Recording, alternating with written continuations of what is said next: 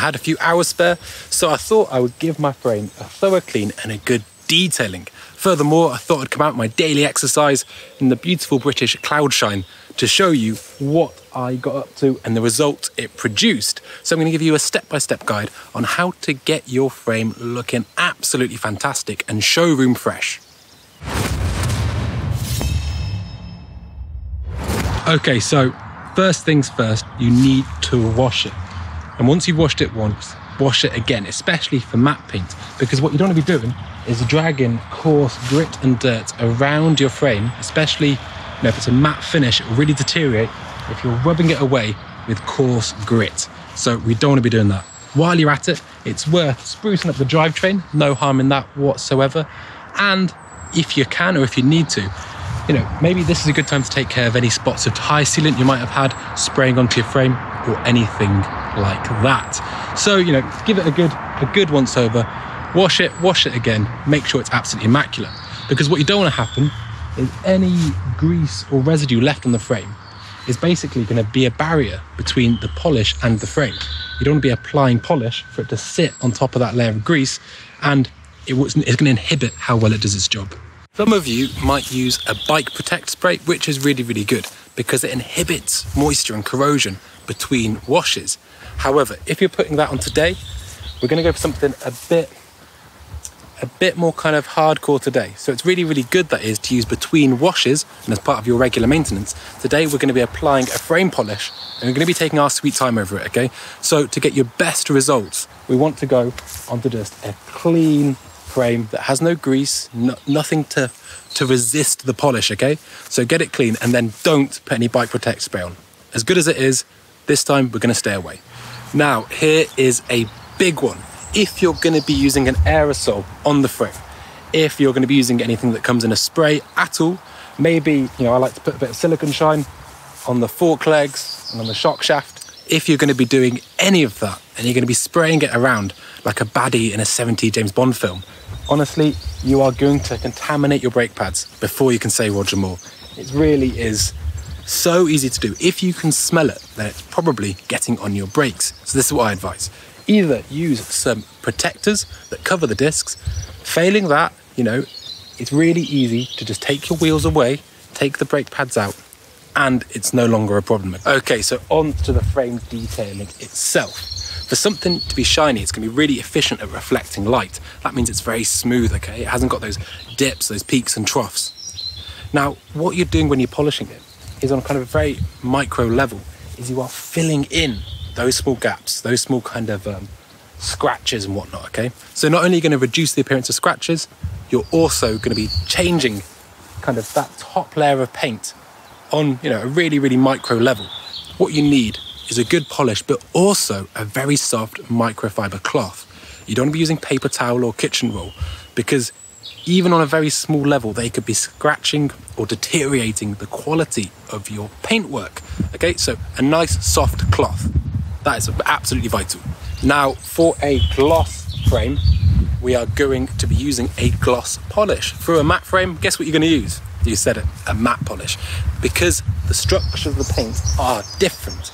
Now, this bike here is a really interesting one because this one from certain areas looks matte and from certain areas looks gloss. So I asked Nuteproof directly and they said that it's actually a 50-50 hybrid, half of each. I don't really understand how that works. I mean, it looks great, however they've done it.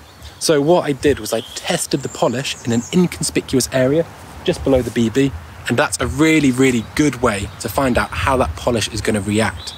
Okay, so you don't want to be just going blindly in there and potentially damaging your pride and joy because you couldn't be bothered to do a 30-second polish test. Now, we all know the phrase wax on, wax off, okay? So look at the instructions and see how long it says between those two things. Okay, if it says a minute, give it a minute. If it says 30 seconds, give it 30 seconds. But for best results, please follow the instructions. And you want to put it on in kind of, I work in areas at a time, so I might do the top tube.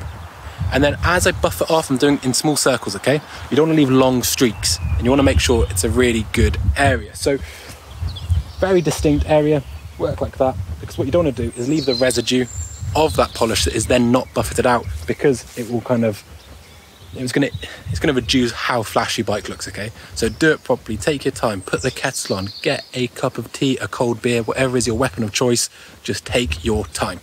When you put the polish on, it can be really good to have 2 cloths, but I think if you're quite sensible, you don't need them. So you have your polishing area, and then you have a slightly drier buffering area, and yeah, just be sensible, and you can do it perfectly adequately with just the 1 cloth. Now this, I'm treating as a gloss frame, and matte frames often come in for a lot of stick because some people say they're very hard to live with.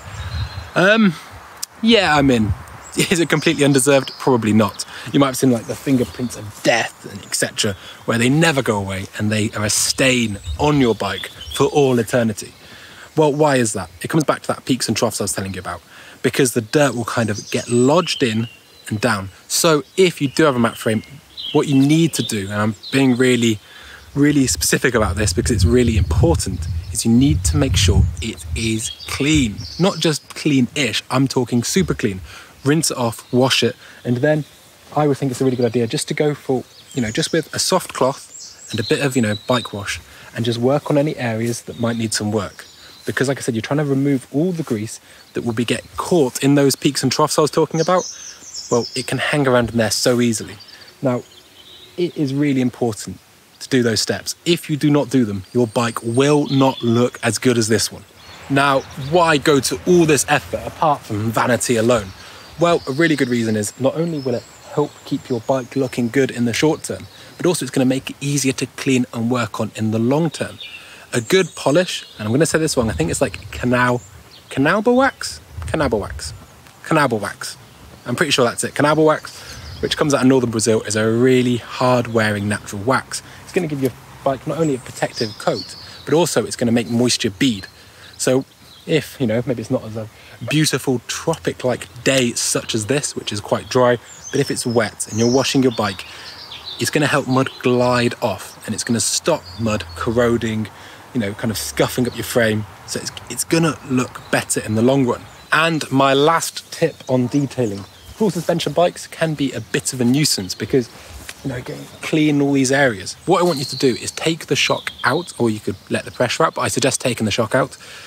And you're going to cycle the bike through its travel. Now, this is for 2 reasons. One, it means you can clean in all the necessary areas, making sure it looks good from any angle. But also, and this is really important, when we use our bikes, they sit around in the early to mid-stroke most of the time. Now, the way the bearing works, it's not doing a full rotation. Sometimes it can be actually quite a small movement. And so what that means is if you're doing most of your work in the early to mid-stroke, the ball bearings can actually be pushing the grease away and they're struggling to stay lubricated. Now, what I want you to do is with the shock disconnected, and you're there anyway because you're cleaning it, cycle the bike through its travel. This is going to help elongate the life of your bearings and keep the bike working as it wants to, because it's going to re-lubricate the bearings, okay? It's going to disrupt those kind of grease pyramids that you get where the ball bearings aren't able to interrupt them on a regular basis. So that alone is going to save you money in the long run. It's going to save you maintenance, and it gets your bike looking good. Polishing or not, that is something you should be doing, I'd say, once a month, once every 6 weeks, just to keep it, or give your bike the best chance it's got. And there it is, guys. There is how to spend a lovely afternoon tinkering away on your bike in your living room, just sitting down, taking your time, doing it properly. Now, I'm sure there's probably some people that take their detailing really seriously, especially with cars. And there's undoubtedly some things I've missed, some aspects I'm missing. So get in the comments. Thank you very much, and we'll see you next time.